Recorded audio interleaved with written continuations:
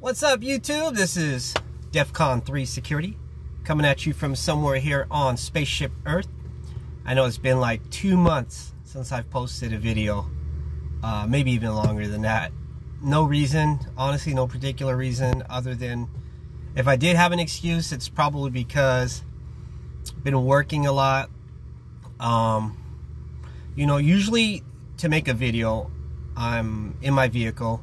And if I'm working in a dangerous area, I generally don't hang out in my vehicle. So the last site that I was at was really dangerous. Not to say that my current site isn't, but it's really dangerous. Okay, and then the contract expired, which happens a lot in the security industry. You'll be at a contract for a year or 2 or 5, and then some other company will come in and lowball them and give them bad service, and in the interim you'll be without that contract for a while. So now I could talk about my last site a little bit, since we no longer have that site. It was pretty dangerous. I kid you not. I'd say in 3 months I had, gosh, I'm just trying not to exaggerate here, but I'm trying to be, you know, just give you kind of a round number. I'm thinking in 3 months I had 15 to 20 guns pointed at me. Like literally people roll up in their vehicle, window comes down, and a firearm points at me. And I respond by pulling out my firearm, or in some cases even shooting back, believe it or not. Look it up, it's all a matter of public record if you don't believe me. But yeah, my job was really dangerous.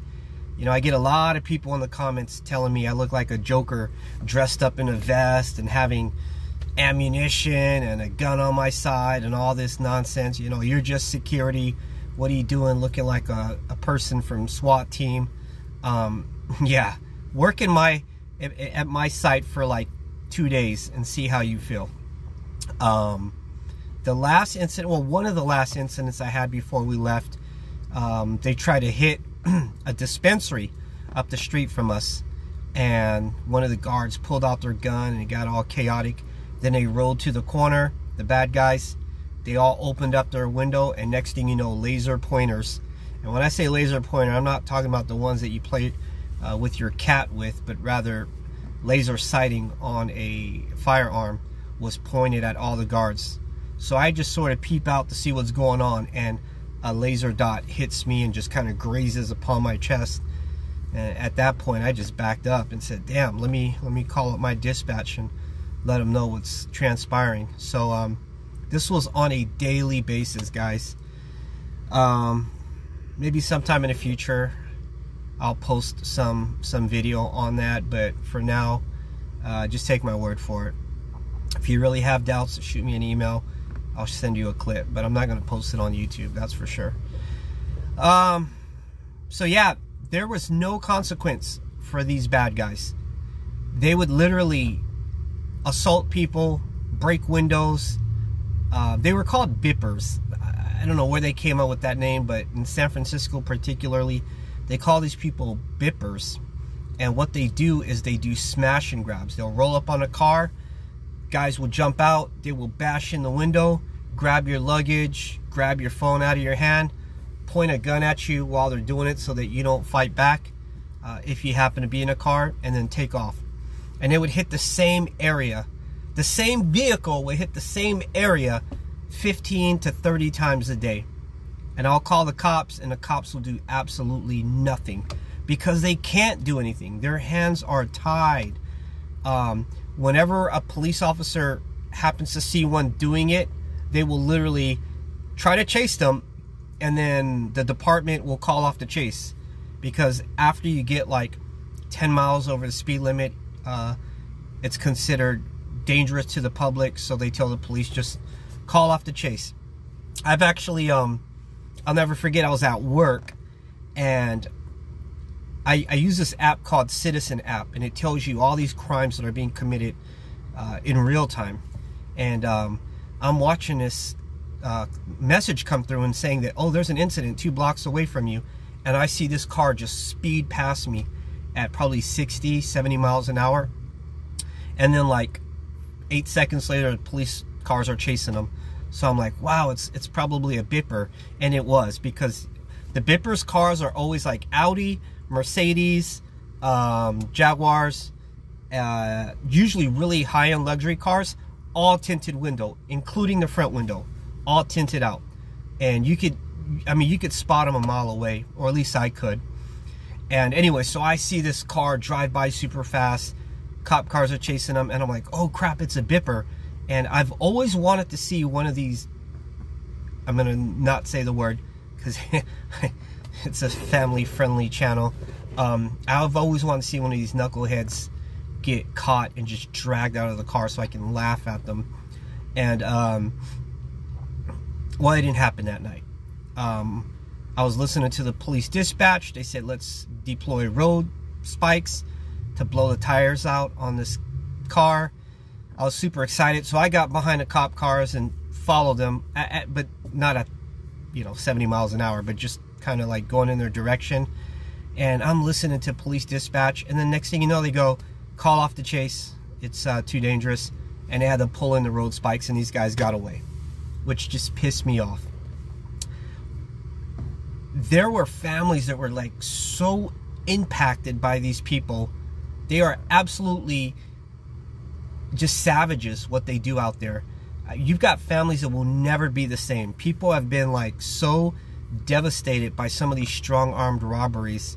And these guys just, there's rap songs that literally encourage bippers to break windows. There's one called, I think it's called Click in Here, and the whole song is about the bippers in San Francisco breaking windows and punching people's mothers out. And that's exactly what they do. So I guess I'm just ranting because I just get so pissed off. So this is what happened more recently.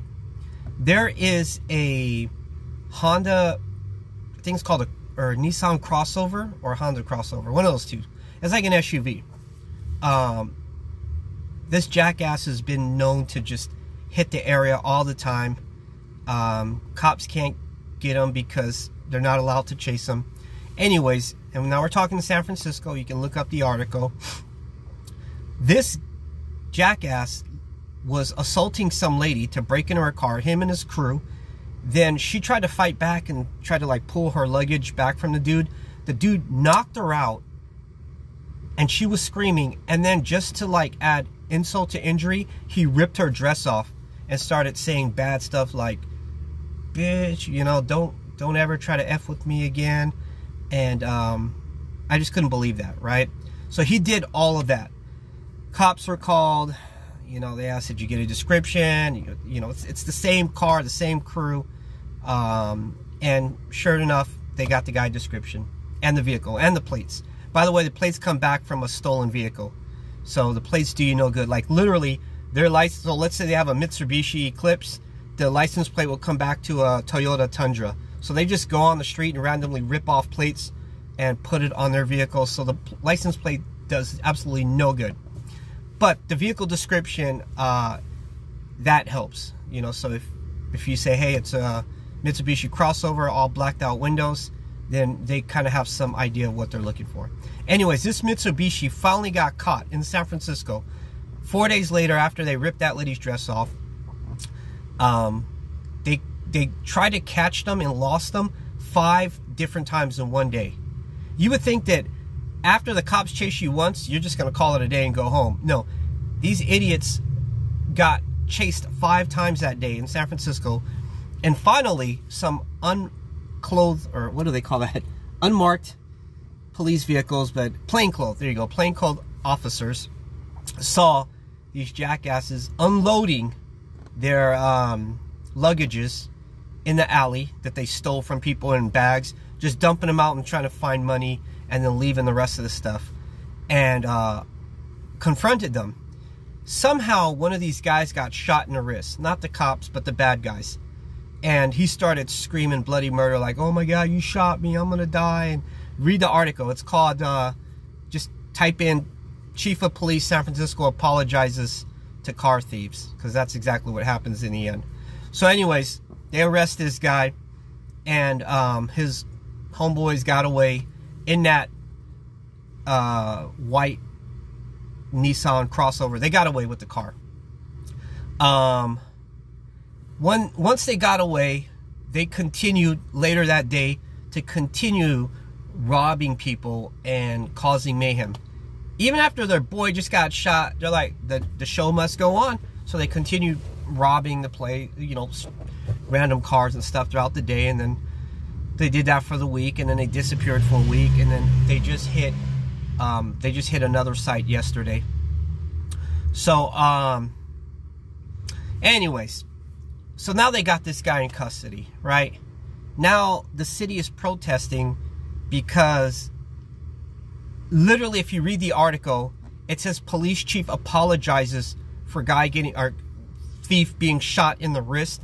And if you read the article, it says this 23-year-old kid will never be able to work again. I swear to you, you can read the article. It says this 23-year-old kid will never be able to work again because the cop shot his wrist.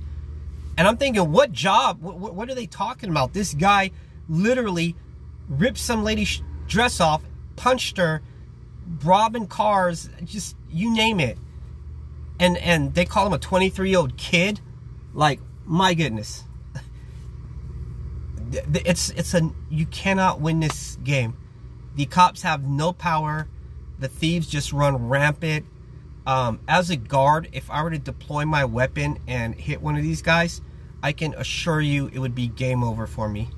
Just seeing how the current environment is, it would be game over. So where does that leave me? That leaves me second guessing whenever there's an incident. Whenever something bad happens, I have to think, well, can I shoot this guy or not? You know, not that I'm hoping for something like that, but it's just not me. But it's just guards and officers and even homeowners that are victims of home invasions. You got to start thinking ahead. Like, can I use stopping force, right? Or some would call it deadly force, to stop yourself from being taken out. This video is all over the place. I'm sorry, guys. It's more of an emotional video. I don't have, you know, normally I try to keep things kind of consistent, but I'm all over the place. But yeah, so I'm reading this article here, and it's just pissing me off. And then I'm no longer at that site. There is a new company, and the guards that used to be up the street from us sent me a photo yesterday. One guy randomly sent me a photo and said, "Hey man, we got hit big time yesterday." They literally, the same crossover, the Nissan crossover, pulled in front of us. Guns came out, and there was nothing we can do. And I'm gonna try to upload the video, not the video, a still image of the scene, and you'll see this guy's gun. It's like a Glock, and the magazine is probably this long, so it's probably got 40 rounds in it, if not more. It could be double stacked, it could be 50 or 100 rounds, but either way, that's the firepower he's got, pointed at some dude with his hands up in the air inside the car. Another dude's busting the back window and pulling out his luggage, and then you've got another dude behind the car pointing his gun, and then you got the driver of the Nissan crossover waiting to get away. All this happens within like 10 to 15 seconds, and there's nothing anybody can do. I mean, there's something we can do, but the way the current law is set up, everybody's hands are tied. So at the end of the day, guys, just be safe. And I don't know, I'm curious, does this happen in your area too? Do they allow this to happen? Are cops hands tied just like we are here in California? Let me know. Yeah, I'm gonna start trying to make videos again. It's just been frustrating. You know, update on me. I'm the area manager of my company. Well, it's not my company, but I work for a company. I got promoted to area manager pretty quickly. I'm learning a lot about how to run a security company, the ins and outs. I've been reading this book right here. I'm just going to drop this guy's name real quick. His name is Sean Edwards Sundial. He sent me this book for free. Really awesome guy. And I'm going to talk about this book a few times. I haven't actually finished reading it, but when I do, I will let you know my thoughts on it. But so far, it is absolutely amazing. If you're trying to get a PPO license, right, start your own security company, this is the book to have. It has scenarios, case scenarios, test questions, possible test questions. And this book is big. It's 350 pages. I'll give you a link to his website. For example, let me give you a possible test question here. When an employee commits a minor policy violation, the best way to correct the issue is through written reprimand, suspension, democratic discipline, or progressive discipline, right? You would think that it's, I don't know, I would want to say it's democratic discipline, but the answer is progressive discipline. So, you know, you may think you know all the answers to security questions, but not necessarily. Let's give one more question here. If BSIS sends you a letter stating that your security officer's license is suspended due to the conviction of a crime, you may have to do which of the following? A, wait for further direction from BSIS. B, suspend the security officer's employment. C, give the officer a 90-day suspension. D, contact an attorney. The answer is suspend the security officer's employment. That one may seem kind of self-explanatory, but if you really like read into it too much, one might think, well, let's just give them a 90-day suspension or wait to see what the BSIS is going to say about it. So again, guys, it's called The Private Patrol Operator. This is the second edition. It's from Sean Edwards Sundial. I'll leave you a link to the description to how to find this book. But otherwise, just look it up yourself. This is one of the only books that I know of online that basically runs you through possible test questions, teaches you scenarios, teaches you etiquette, teaches you how to be a better guard, how to do the HR portion of security, and it goes into a lot more things than that. Includes over 100 final exam questions. All right, guys. So he sent me this book quite a while back. I haven't forgot about you, Sean. When I do a review, I really want it to be good and, you know, worth your time for sending me the book. I don't want to just throw something together. So as promised, I'd mention your book. You definitely put a lot of work in here. Certainly do appreciate it. I've sent a few guys your way. Guys, this guy, he check it out. Hey, listen, if you woke up this morning and you were upset to go to work because you're not making enough, that's nobody's fault but your own. Keep that in mind. Know your worth. Know your value. Value your time. Above all, be safe.